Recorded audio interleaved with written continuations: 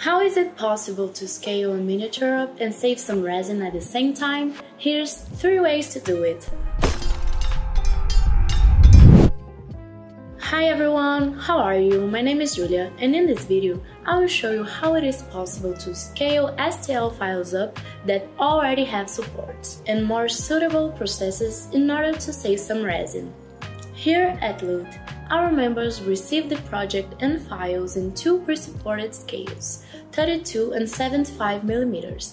We also have statues that we offer as loyalty rewards every 3 months for loyal subscribers. But every model we create, we want to print it larger than the original scale.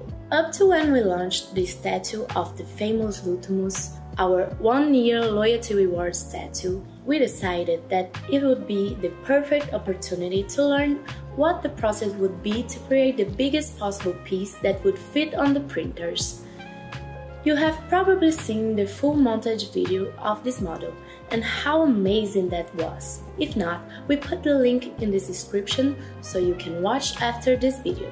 So yes, it's possible to increase the scale of the pieces and create bigger models, even without removing the supports that we have already placed for you. Of course, there are some limitations, but we will show you the processes that we think are the best to save some resin and maintain the printability. Today, we're going to show you how to get the 75 scale model to scale up a few sizes so you can understand the processes that succeeded in our tests. Well, the first option is the simplest. Just take the hollow model with support and increase the scale for printing. However, this generates a piece with thicker walls, support and raft, much more rigid and thick that will mark more and will use more resin.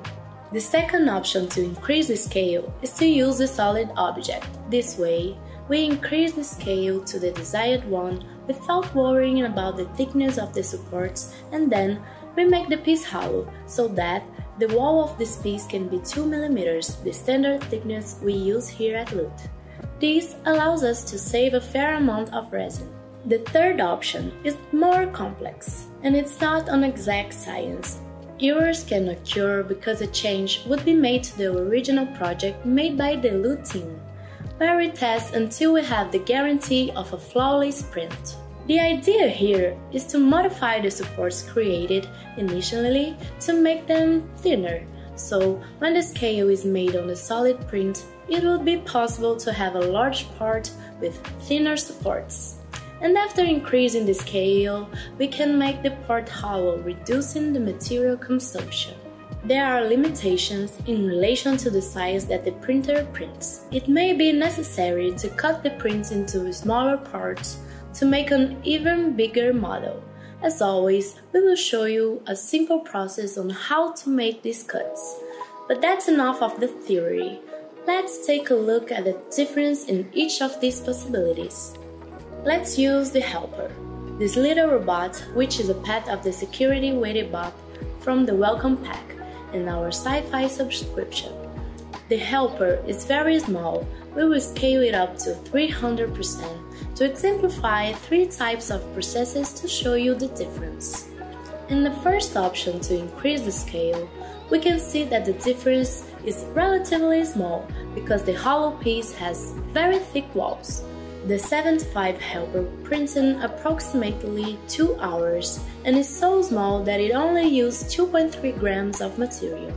Very little, but we will notice the difference if you scale it up to 200%. The volume of a piece is measured in cubic meters. That is, when we increase the size of resin used by 2 times in a solid model, it becomes almost 19 grams in just under 3.5 hours. If the original file has hollow, it would have spent 17 grams of resin. To have another comparative, by increasing 300%, the printer would spend 63 grams in a solid piece in approximately 5 hours. If the file was hollow, it would use 59 grams of resin. The simple fact of creating the hollow piece after making the scale creates a more considerable economy of resin. In fact, we can even lower the piece on the table to reduce the thickness of the raft that was also increased. This way, we won't waste resin in this part that we will throw away. In the second scaling technique, we increased the helper by 200%. As we left it hollow after increasing the scale, we needed to add supports internally to the part, which can be done automatically in the alleviate program. It works very well most of the time for these internal areas with normal or high density. In the 200% enlarged file, the 17 grams of resin spent in the first method now consumes almost 12 grams, saving approximately 30%. Now, increasing to 300%, which consumed 59 grams of resin with the original hollow file, it started to spend almost 40 grams, a considerable saving in material. We must remember that in this format, where we are leaving the 3D model hollow, we must add holes to drain the resin and reduce suction during printing. The smallest hole we use here at Luth is at least 3 mm. They must be added in less visible and easy to cover places. Mainly, that has to be done in an area of model that is closer to the platform. In future videos, we can go over these steps in the process of preparing the files. Well, now is the option to increase the scale that allows you to further reduce the use of resin in larger pieces. In the third case, we have some trivial steps that involve calculating the proportion that we should decrease the supports. But in the original project, we have several supports with different configurations. Therefore, any individual change is practically unfeasible. Therefore, we will select all supports and we will consider the greatest contact between the support and the part, as well as the standard pillar thickness to facilitate the process. First, we have to define what scale we would like. For example, if we increase 200%, then we know that the 1 mm diameter column would now have 2 mm. That is, if we want the 200% scale model to have support columns of 1 mm, we should first decrease the abutment diameter by half, including reducing the contact with the part. The results of increasing the part to 200% was 12 grams of resin. The model was still solid, and making it hollow, it would have spent almost 9 grams of resin, having a reduction of 17 grams to 9 grams, practically half if we compare with the first process of increasing the scale. Increasing it to 300%, the solid model would spend 35 grams and the hollow would only have 23 grams. This technique requires some testings and calculations, and probably a review of the brackets. As we have increased the scale by a large percentage, the supports that were initially designed and tested for a small model may be fragile for a much larger part, so it may be necessary to add some extra supports to secure printing. But if your concern is to reduce the use of resin a little and you would also like to make bigger pieces, there are the techniques we have tested so far. Have you ever done this in any other way? Leave in the comments the results you already had. If you want to enlarge the 3D model by one size and it doesn't fit in your printing area, there's the possibility of making cuts in the model with supports. Of course, it's not always ideal, but it works in some cases. The same helper, if we increase to 400%, one of the robot's legs would be outside the print area, and in this case, there are several programs to perform a cut. Here at Luth, we use the ZBrush program to create and modify all 3D models, but to exemplify, we'll show you how it's done in 3D Builder on Windows 10. These programs allow you to make a simple plane cut. This way, we have two files already supported, but due to the cut, it's interesting to review and probably add some more supports to ensure the quality of the part and the cutting area. the more we increase the file, the heavier it is. Also, a graded area of contact with the fab generates greater suction and effort for the printer during printing.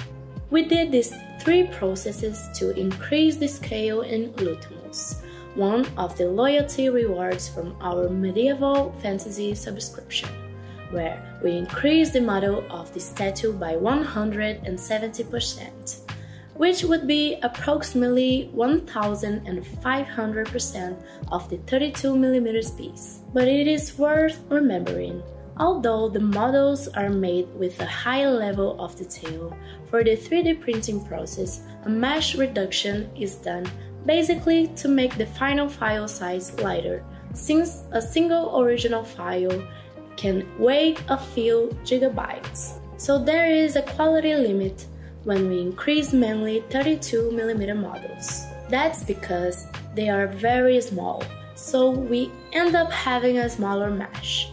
Therefore, the best way to increase the models is to use the largest available scale. We decided to make an even bigger piece in our Mona X, so we increased the chest of Punch-Out Under Siege bundle by 500%.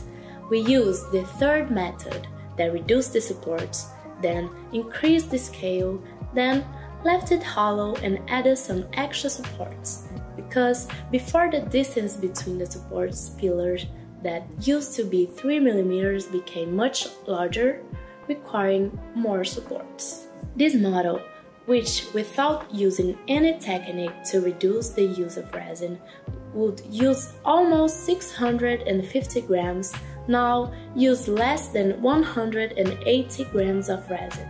This is a significant saving, since we spent approximately 20 minutes to perform all the modifications and add more supports. But enough chit-chat. Increasing a few percentage is far from a full-scale model.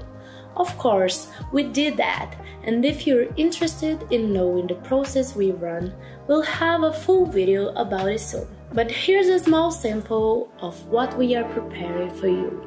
Luthum, our first free STL file, is a symbol for loot, which is now a big statue welcome everyone who arrives here at Loot's new headquarters. It's from the feet to the top of the hammer 5'2", or 1.60 meters. In height, to reach this size, we increased the scale by 4,500% compared to the 32mm miniature.